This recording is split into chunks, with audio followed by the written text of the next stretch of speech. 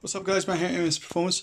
So basically what we're trying to do is improve the pressure on the factory oil pump for our meth machine. So it's an oil pump for a 2.5 5-cylinder TFSI engine, CEPA engine code, for those that don't know, aka the meth machine. So what I did wrong this morning, what I realised once the coffee kicked in, was I was just deadheading the oil pump. So basically I was maxing out the oil pump and it's got no flow, so it's maximizing its oil pressure, and then I went, aha, I've got a problem.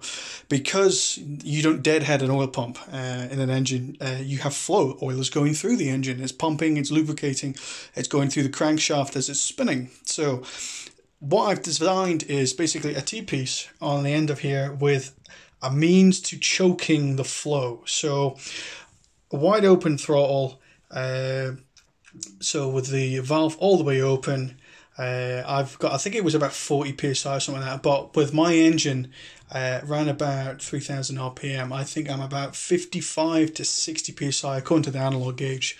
So what I've now done is I've now set the choke.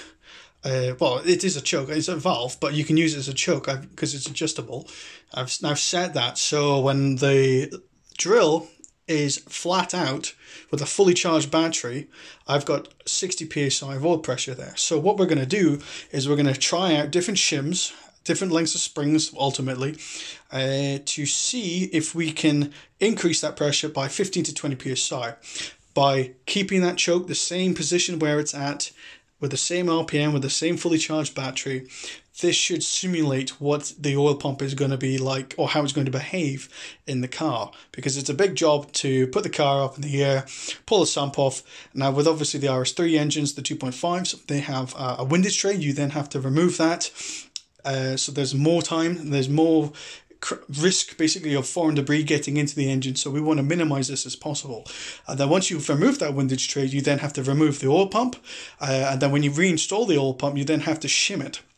I've got the tools here for it, the proper VAS tool for shimming the or positioning the oil pump relative to where its pulley spins in relation to where the crankshaft's pulley spins. It's very important you get that right. If you get it wrong, then you have premature chain failure, which obviously means that the engine will continue to run, but the chain has snapped from premature wear, and you no longer have oil pressure, which will write the engine off very quickly. So in a nutshell, what we got was Asda's finest 5W40 oil.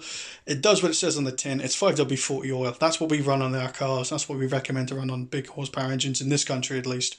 And then cheap Tupperware that obviously, as you can see, leaks a little bit. So we're going to have to come up with a better idea than this. But initially the idea is good.